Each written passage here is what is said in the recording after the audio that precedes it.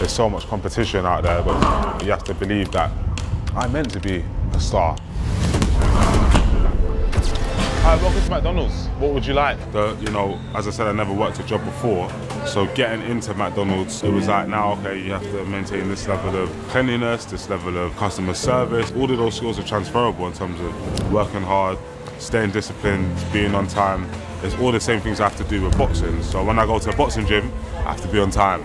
I have to be disciplined. I have to be able to take orders and instructions well as give orders and instructions. And it actually boosted my confidence. Opportunities come from being able to interact with different types of people. So how do you guys all know each other? From the youth club. I feel like they helped just in terms of keeping me out of trouble and giving me a sense of community, you know. It's a safe place, and to find a safe place is rare, especially when you're out and about in those times. That's why I feel like young people come to youth clubs, to get away from what's happening on the outside world. They can come inside and just basically express themselves and be themselves. The main thing is to get the young people to take control of their futures.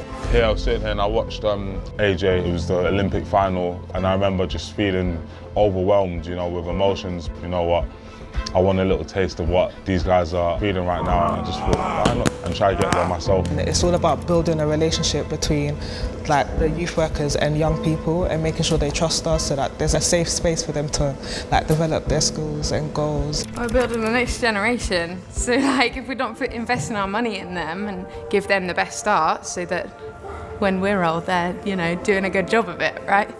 And it builds your confidence as like a character as well. Become more confident, make more friends, and better friends than you probably would find on the street. So I think the most important thing is believing in yourself. Like, really wish I could go back and tell myself, mate, it's gonna work out, trust me. But, you know, I just had to go through the process.